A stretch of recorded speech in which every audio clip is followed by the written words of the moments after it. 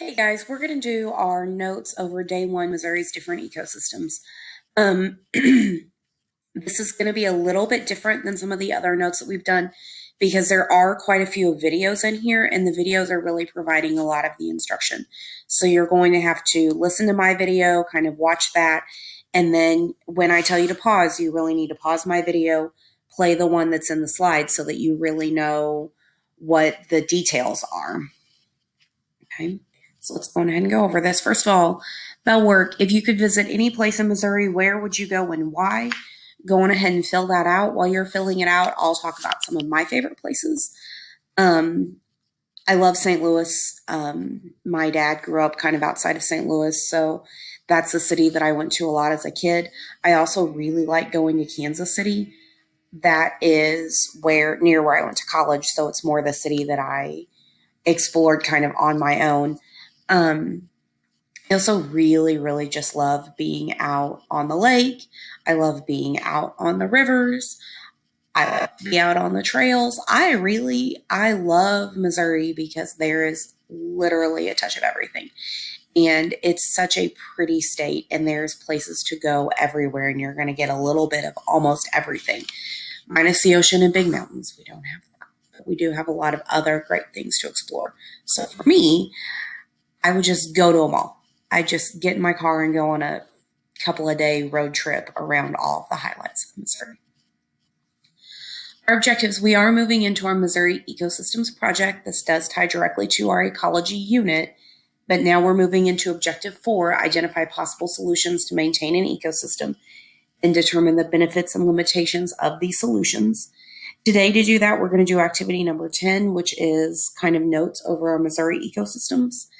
And I just realized that should say 8A. It's 11:20, not 11:19. I'll update that. But that's what we're going to do. Ultimately, your project will involve being assigned a specific ecosystem.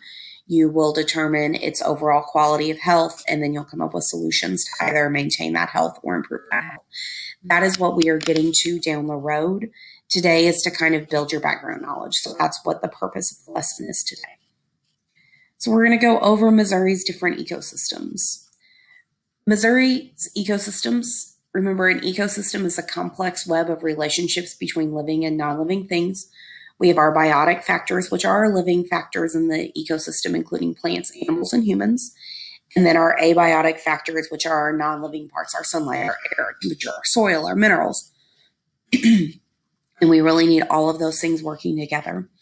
Each part of an ecosystem is connected, and it depends on everything else.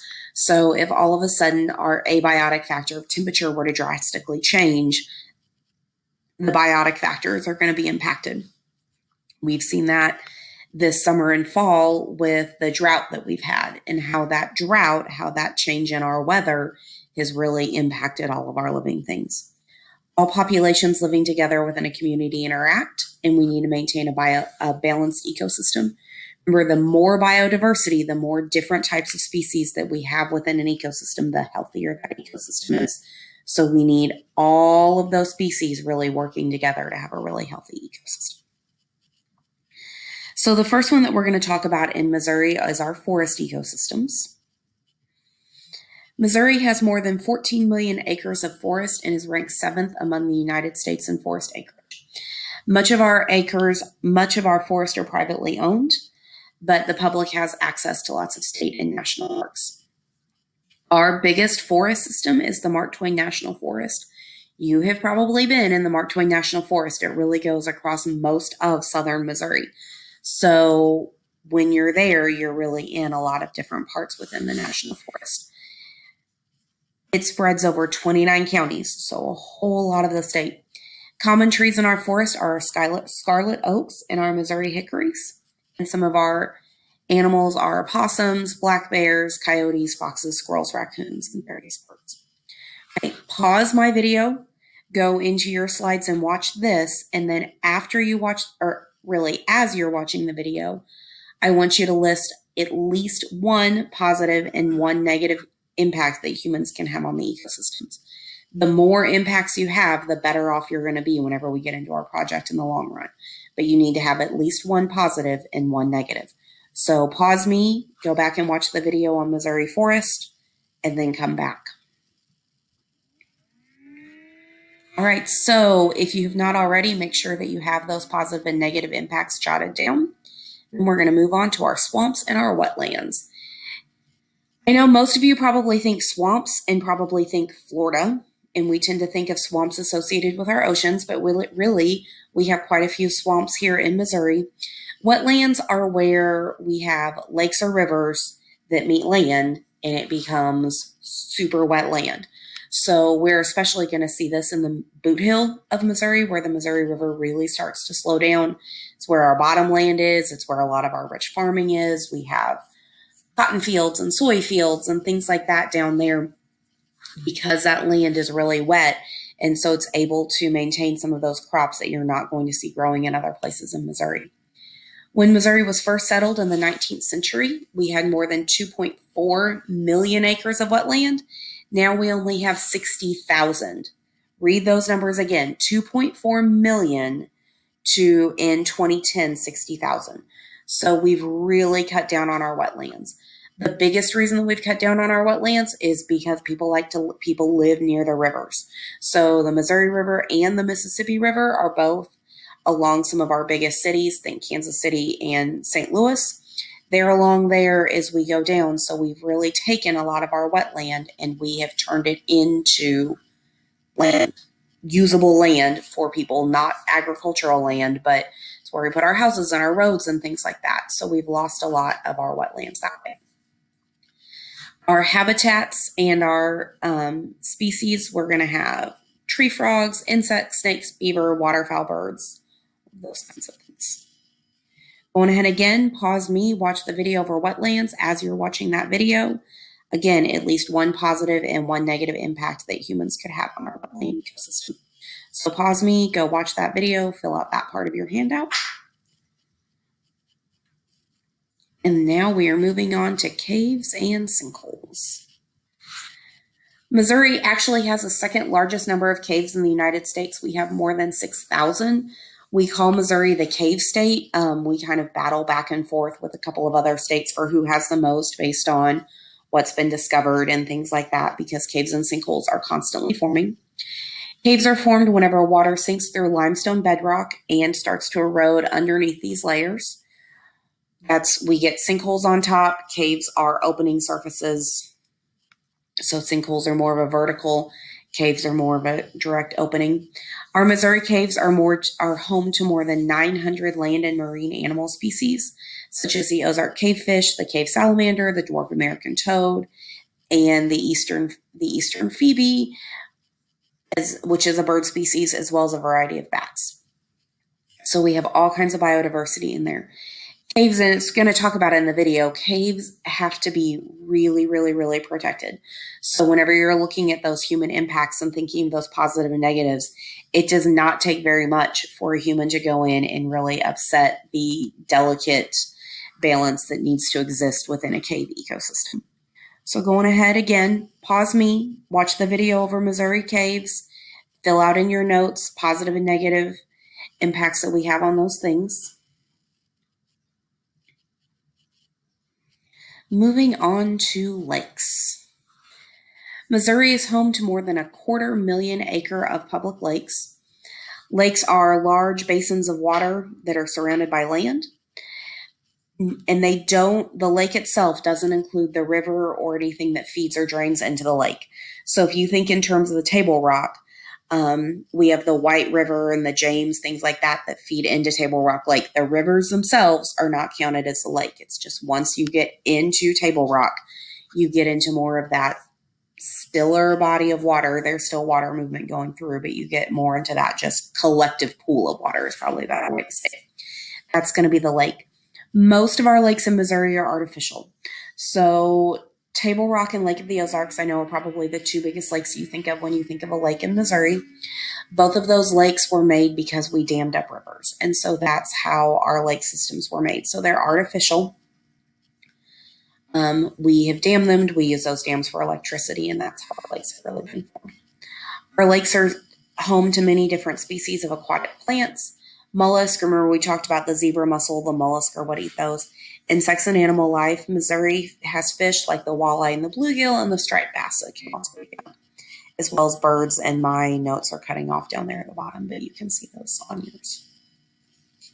Again, pause me, video over lakes and ponds, jotting down at least one positive and one negative impact that humans have on those ecosystems. Next up, let's move on to our rivers.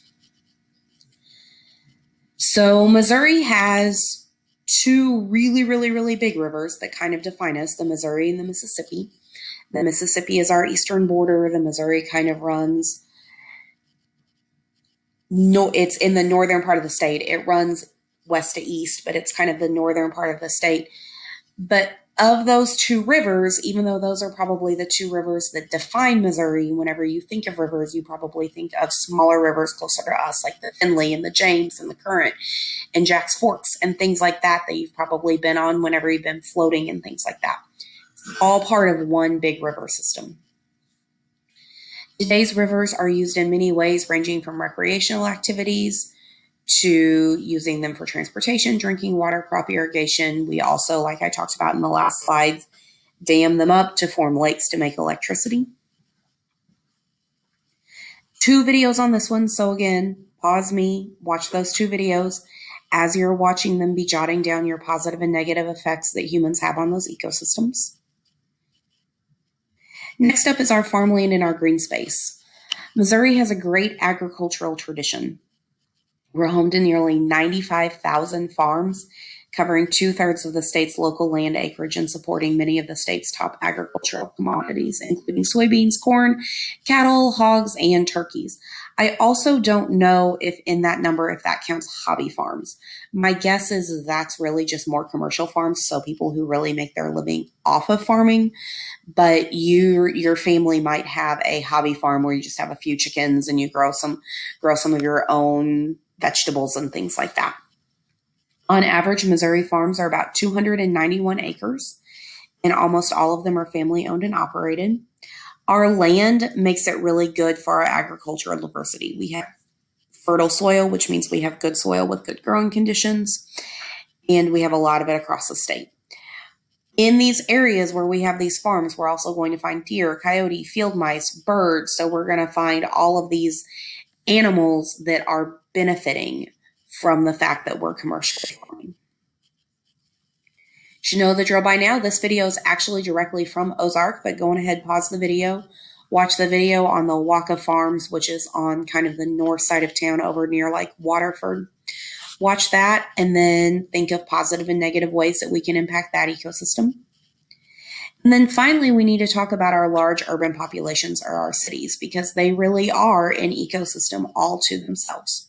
So an urban ecosystem includes human-developed cities and how those areas impact its surrounding environment. Our urban ecosystem consists of 6 million people living in more than 960 cities and towns. Our 2 largest areas are Kansas City and St. Louis. They're our biggest cities. Springfield would come in third on that list. Environmentally sound urban ecosystems have efficient smog control, road infrastructures, and water supply systems.